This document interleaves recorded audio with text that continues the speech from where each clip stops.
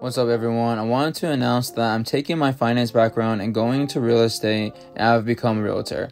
If I can help you in your real estate investment, please email me at mappasada@gmail.com. One piece of advice I wanted to leave with you is when investing, you're not necessarily looking for what you think will be the highest value. What you're looking for is what you think will be the most improved value. Which brings us to this video. 3 draft steals of the 2022 NBA draft.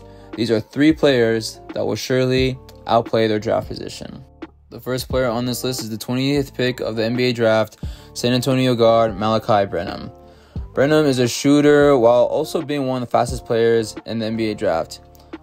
In this double X action, Branham with his top speed slashes right through to the rim, and this reminded me of this recent postseason where many of the fast players like Tyrese Maxey, Jordan Poole, and Anthony Edwards all had a lot of success. The former Ohio State guard is really good at utilizing 2 to 3 dribbles to get in scoring position, and also with a 6'11" wingspan, he's able to use it to finish over the rim.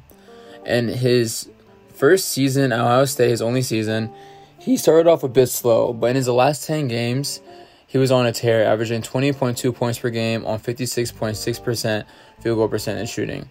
And I gotta say, what I liked the most about him was that he probably had his worst game ever against Wisconsin. He had 0 points, only played 14 minutes, and was dealing with foul trouble the whole game. But in just one game, not 5, not 10, just one game later against Nebraska, he had his career high of 35 points. And this next player is someone who's been a stud for a while, and that is Dallas Mavericks guard Jaden Hardy. I don't think his time in the G League was an accurate representation of what he could potentially be in the NBA. He is too talented. Just watch this play.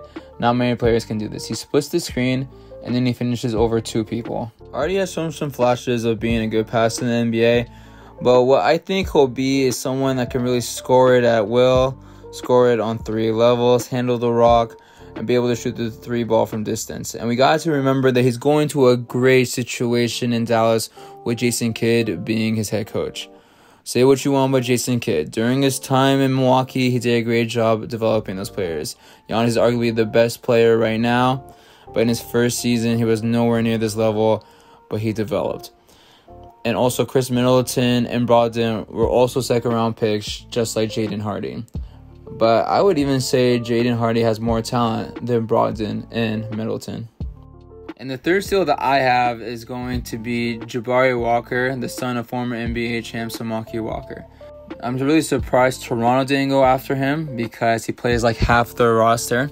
He is someone that's very versatile on offense and defense, and it's going to be hard for a coach to keep him off the court, especially because it looks like he's going to be someone that accepts his role and really fills in all the holes that you need a role player to take care of. Watching this possession, how Jabari has the awareness that his man, number 15, isn't actively trying to play offense. So what does he do? He says, don't mind if I do. I'll protect the rim and clean up this layup. And then literally 30 seconds later, watch how hard he works to try to get this bucket, right? They're running their continuity offense. He hits the wings, sets the screen, and rolls. And watch how hard he is trying to get possession on this post-up. He gets the over top and slams it over the defense. It is encouraging to see that he made a nice leap from his freshman to sophomore year. Also really enjoyed his interviews where he focused on playing the right way, that his dad taught him how to play the right way. And this is important because the Warriors just won an NBA championship playing the right way on offense and defense. If you have young guys that get this, this is how you can build for a real contender. So what do you guys think? Do you like any of these prospects? Do you have someone else in mind that would be a steal in this draft? Write it in the comment section. But please know, give each player 3 years from now to show their true value. Also note, I'm not saying there will not be other steals in this draft. I wouldn't be surprised if Wendell Moore Jr., Nikola Jovic, Patrick Baldwin Jr. all outplay their draft position. And Johnny Davis, we look back and say he should have been a top 5 pick.